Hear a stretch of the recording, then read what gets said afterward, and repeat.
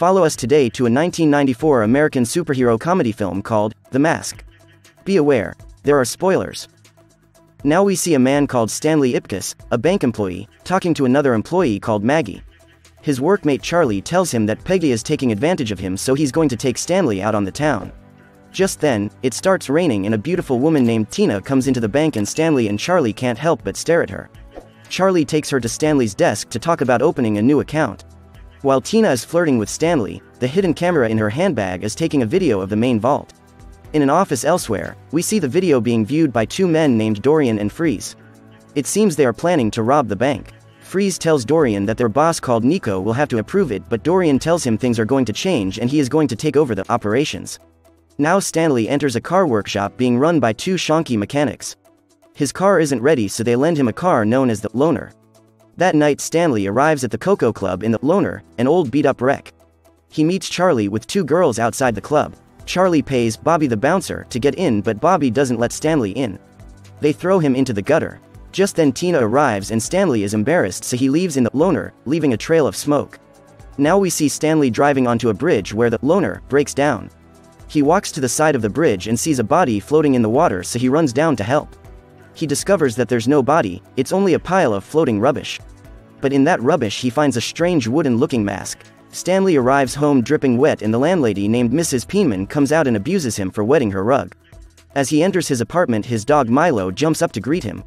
He watches an interview with a Dr. Newman on TV, about people wearing masks metaphorically, to hide their true personality. Milo seems disturbed by the mask and Stanley picks it up to take a closer look. He puts it close to his face and suddenly it attaches itself to Stanley's face. As Stanley spins around the room like a tornado, Milo runs for cover. When Stanley stops spinning, he has been transformed into some strange character with a green face, the Mask. He goes into the hallway near Mrs. Peenman's door and all hell breaks loose. An animated clock jumps out of his pocket and he proceeds to try and hit it with a huge mallet. Mrs. Peenman comes out, takes one look at him and screams, then she tries to shoot him. He bounces all the way down the hall and jumps through the window, falling to the road below.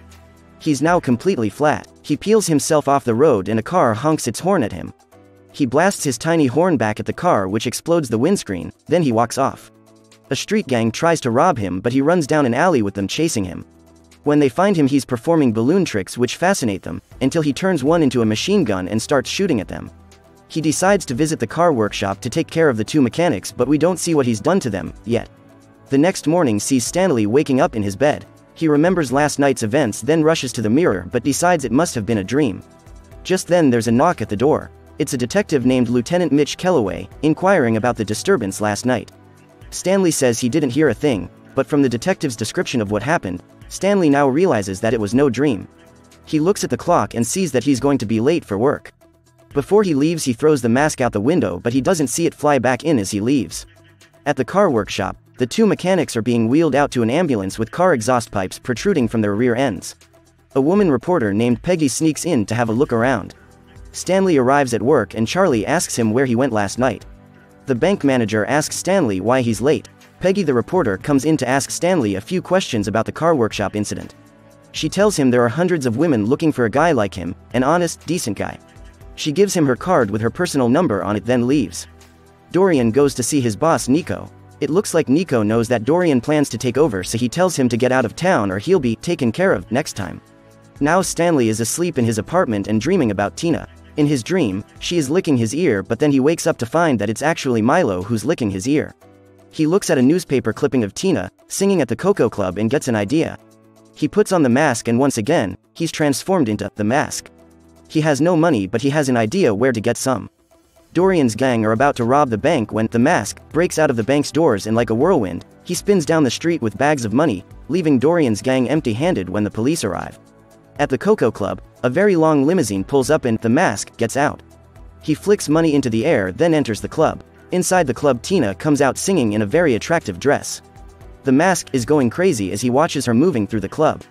The Mask spins his way up to the band and gets them pumping, then dances with Tina, spinning her around, up and down. Dorian's gang arrives and tells him about someone who took all the money from the bank. One of the gang members named Sweet Eddie points to the Mask and tells Dorian that was the guy who took the money. Nico's thug named Orlando shoots the Mask, or at least he thinks he did. The Mask puts on a big dramatic act of dying. Dorian and Orlando try to shoot him as he bounces away. Just then, Lieutenant Kellaway arrives with a squad of police and arrests Dorian and Orlando. Lieutenant Kellaway finds a piece of Stanley's old pajamas on the floor. The next morning, Stanley is still asleep in bed wearing striped pajamas when Kellaway is knocking on the door. Stanley goes to the closet for some clothes, but the bank money is in there and spills onto the floor. He eventually answers the door after stashing the money, and Kellaway walks straight in asking Stanley about the bank robbery and the mask. Meanwhile, Milo is trying to open the closet. Later at the police station, Kellaway and another cop called Doyle are watching the bank's security footage of the robbery. Now we see Dorian talking to a room full of thugs. He's offering $50,000 to anyone who can bring him the mask. Then he questions Tina about her kiss with the mask. He's jealous for sure. At the bank, Stanley enters as the police are doing their investigation. The manager comes up to Stanley and blasts him about arriving an hour late, but for once Stanley stands up to him and blasts him back. The manager slinks away. While Charlie is talking to Stanley, Tina walks in and Stanley takes her upstairs. She asks him about the mask. It seems she's infatuated with him. Stanley says he knows him and maybe he could arrange a meeting for her. She kisses his cheek and leaves. Stanley takes the mask to see a Dr. Newman, who tells him that it looks like the mythical mask of Loki, the Norse god of mischief. When Stanley tries to give him a demonstration of the mask, nothing happens. Dr. Newman thinks Stanley is a wacko. He tells Stanley that he and the mask are one and the same, just as Stanley will leave his office. Stanley leaves and catches a taxi while Kellaway and Doyle have Stanley under surveillance. They watch him from behind some bushes while Stanley is in the park. Tina arrives and they sit on the park bench, but Stanley feels awkward, so he tells Tina that he'll go before the mask arrives. He runs behind some bushes and emerges from the other side as the mask. He tries to kiss her, but she knees him in the crutch. It seems she's not so fond of him now. Just then Kellaway, Doyle and some cops come out and arrest the mask. In the newspaper office, Peggy's boss named Murray tells her the police caught Stanley. She says she really needs the story, so he lets her go. Back in the park, two police officers are searching the mask and finding all sorts of weird things, even a photo of Kellaway's wife. The mask does a quick one and switches the handcuffs to Kellaway and Doyle before he spins away to the park gates. He barricades the gates, only to find there's probably every cop in town pointing their guns at him. Suddenly, he's dressed in a flamenco costume and doing an exotic dance. Before you know it, all the cops start singing and dancing along with the beat.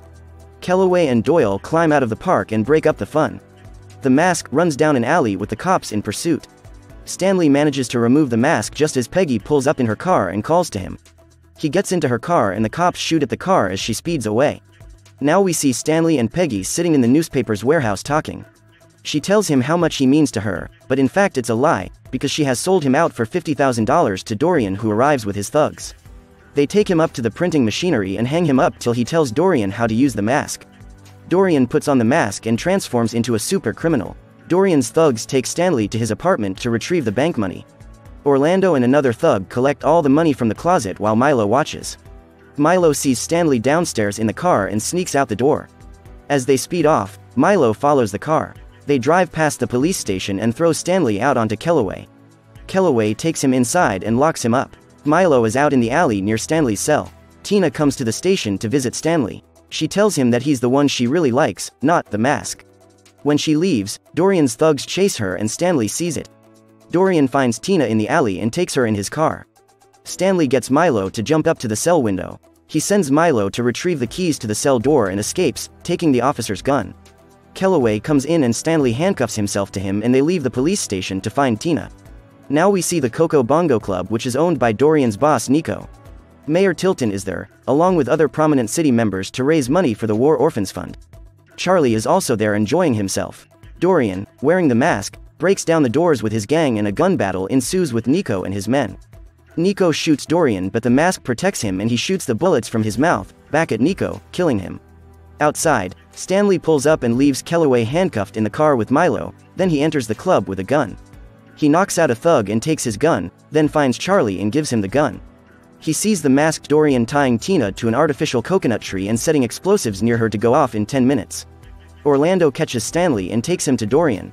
In the car, Milo manages to unlock the door and heads for the club. While Orlando is holding Stanley, Tina has an idea. She asks Dorian for one last kiss, but not with the mask. She wants to kiss the old Dorian she was in love with, so he removes the mask and as he's kissing her, she gets one leg free and kicks the mask through the air. It flies across the room and everyone is trying to grab it, but it's Milo who jumps up and gets the mask. Stanley tells Milo to run, then he tries to untie Tina, but Dorian starts fighting with Stanley. As Sweet Eddie grabs Milo's legs, Milo puts on the mask and becomes a ferocious little dog.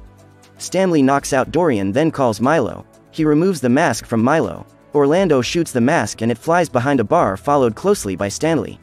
They shoot up the bar, but the mask emerges from behind the bar, and as they're getting ready to shoot again, the mask pulls out 2 handfuls of huge guns and rocket launchers. Orlando and the other 2 take off fast. Turns out, the mask's guns were only fake. Tina calls to the mask, because the explosives are about to detonate. He is there in a flash and swallows the explosives, which go off in his stomach. He belches some smoke and fire, but he's okay. Now Dorian pulls out a knife, but Milo barks to warn the mask, who paints a toilet flush on the tree, and as Dorian enters the pond, the mask flushes him away.